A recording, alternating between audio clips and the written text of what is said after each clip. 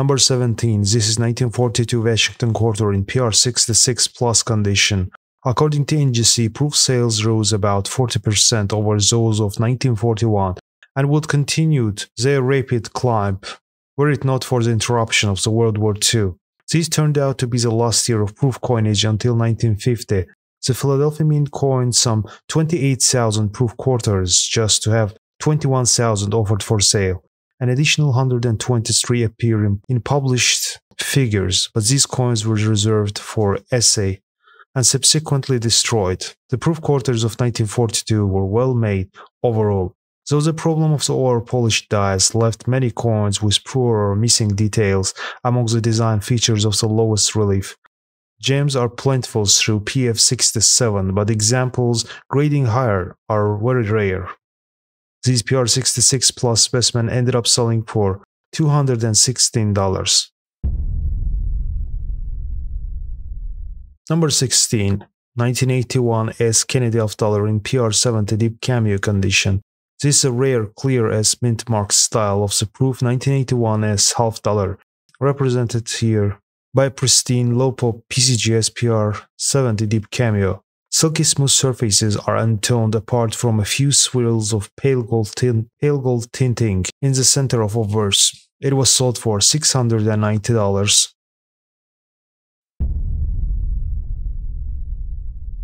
Number 15. This is 1941 S Jefferson nickel with repunched mint mark S over S, graded as MS65 by PCGS. Not only is a large S mint mark style scarce for 1941 S Jefferson nickel, but the present example exhibits a secondary S south of the primary mint mark. Silver grade surfaces are fully lustrous and expectably smooth at the gem grade level.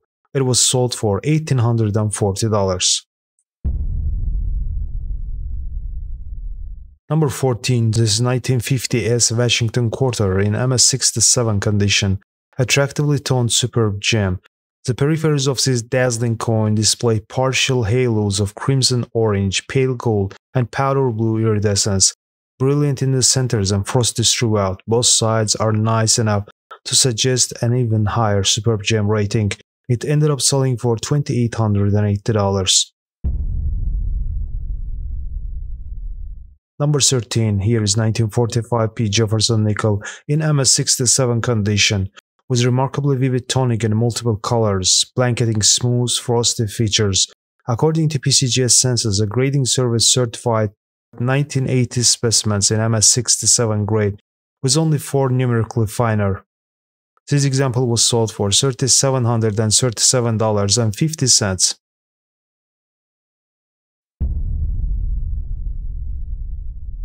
Number 12.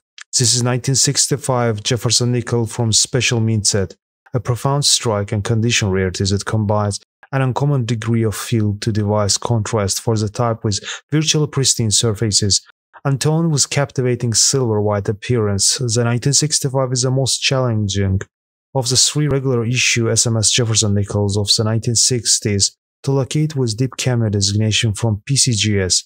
This proof gem ended up selling for $3,120.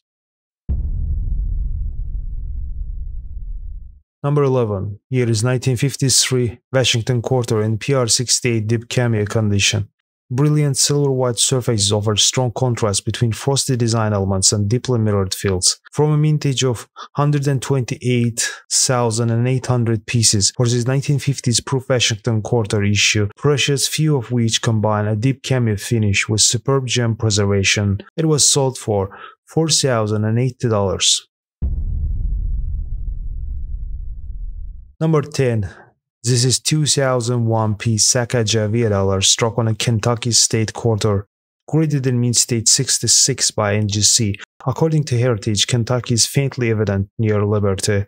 The 2001 date is perceptibly beneath a slumbering infant, and the outline of the horse's head is also lightly apparent. According to the consignor, a well-known mint error specialist, this is the sole known example of a Sacagawea struck on a Kentucky quarter, a few degrees uncentered toward 5 o'clock.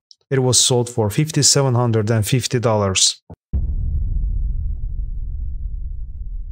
Number 9, here is 1990D Lincoln Center MS64 brown condition. An error penny struck on a pre-1983 copper planchet. In 1990s, the Mint was 8 years into using copper-plated zinc planchets that weighed only 2.5 grams. To say that the existence of this coin is unusual is an understatement. Struck at the Denver Mint, this piece likely owes its creation to the same unknown circumstances that produced the 1989D copper cent. Planchets were handled in bulk during manufacturing process, and the most wrong planchet errors are attributed to the planchets of one denomination or alloy becoming lodged in hoppers or other machinery only to spring loose in a stock of another year or denomination. The 1943 copper cents were created in this fashion as well. This rare error penny was sold for $5,640. Number 8. This is 2000p Maryland quarter struck on a clad dime planchet, graded as MS64 by PCGS. The old line state is complete, as is virtually all of Maryland and Liberty. The mint mark is near the rim, but identifiable. State quarters struck on dimes are rarely encountered due to improved riddlers, and this lustrous and problem-free example was sold for $6,325.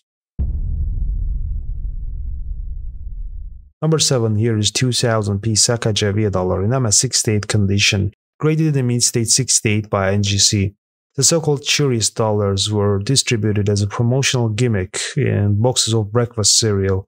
The characteristics that distinguish them from ordinary 2000p Sacagawea dollar is detailed feather work on the eagle's tail feathers. This example is exceptionally well preserved, with bright, semi-reflective brass gold surfaces. It is housed in a custom 2-coin NGC slab with 2000 Lincoln cent, which is graded MS66 red. It was sold for $6,600. Number 6, here is 1938 Washington quarter in MS67 plus condition. CEC proven wonderful 25-cent piece, a marvelous super gem example that should please even the most demanding specialists in the series. Absolutely full striking definition and satiny, pristine surfaces are evident on two sides of this impressive piece. It ended up selling for $7,343.75. Number 5, this is 1932 D Lincoln Center MS67 red condition, a brilliant superb gem with fire orange surfaces and frosted mint luster. This Denver Mint Depression era cent has exceptional eye appeal. Sharply struck design motifs are noted on both sides, and the pristine surfaces are virtually mark-free with minimal carbon flakes. It was sold for $8,225. Number 4. This is 1958 Lincoln Cent in MS67 plus red condition. More than $250 million 1958 cents were struck, but very few survive in superb gem condition with the PCGS Plus designation. This specimen comes with distinctive lilac accents around the Lincoln head and rich reddish-orange colors throughout the incredibly smooth, sharply struck surfaces. Eye appeal is tremendous. It fetched the sum of $9,000. Number 3. This is 1939 Jefferson nickel with reverse of 1938, graded as PR68 by PCGS. According to its text powers, silky smooth surfaces are adorned with beautiful silver rose, powder blue, and pale gold iridescence, uniformly mirrored in finish, with a full strike and the strongest technical merits available in approved Jefferson nickel of this date. It was sold for $18,400. Number 2. This is 1909 VDB Lincoln Cent proof, red gem in PR65 condition, the rarest of the proof Lincoln cents in the 1909 VDB.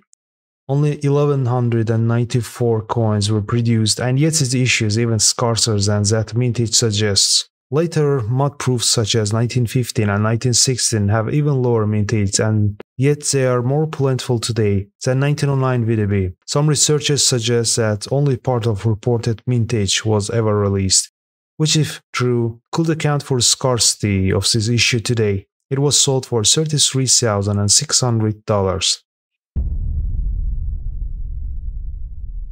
Number 1, and this is 1932D Washington Quarter in MS65 Plus condition. Below is satin luster. Greets the viewer from both sides of this smooth, highly attractive silver-tinged gem. Impressive technical quality and eye appeal for this key date and conditionally challenging issue from the first year of the Washington Quarter series. Though the 1932D's mintage of 436,800 pieces is nearly 30,000 more than its San Francisco Mint counterpart at grades of EF40 or finer, the 1932D becomes the key date of the series. This specimen ended up selling for $41,125. Thanks for watching this episode till the end. Please don't forget to hit like and subscribe buttons below this video, and comment if you have such rare coins. Stay well.